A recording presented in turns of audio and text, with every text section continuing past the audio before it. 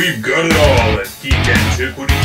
Transformers, Star Wars, Marvel, DC, Ninja Turtles, you name it. Hey everybody out there, it's that time of year again. I got one gift anyway that I couldn't wait to open. The gift that Deadpool brought me this year.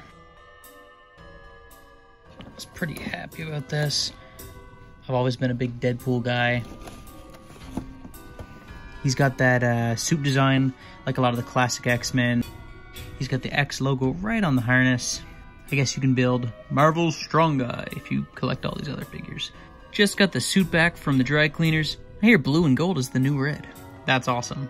Marvel Legends Series X-Men Deadpool. Boom. Blue. Alright, now we're at the part of the video where I actually open the figure.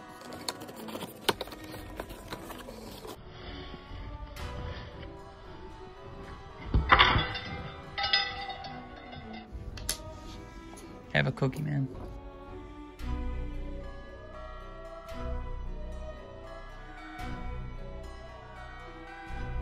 Nice banana yellow. Alright, sword number 1. Sword number 2. This pretty epic gun.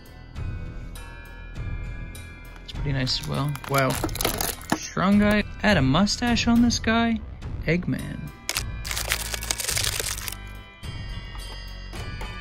Oh, he's got so many joints here. Sweet. He feels quite solid. His paint job's pretty great. His eyes are... I don't know if you can see that.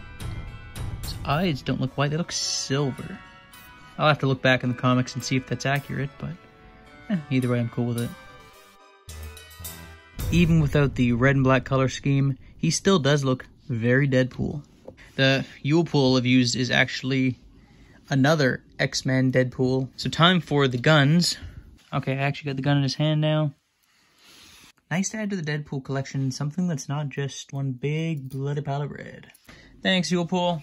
That'll be Geek Antiquities. Wishing you all the best time this season. Happy holidays. Season's greetings. Merry Christmas. Let's put something long in this guy's hands. That's not what I meant. Just got the suit back from the dry cleaners. I hear blue and gold is the new red.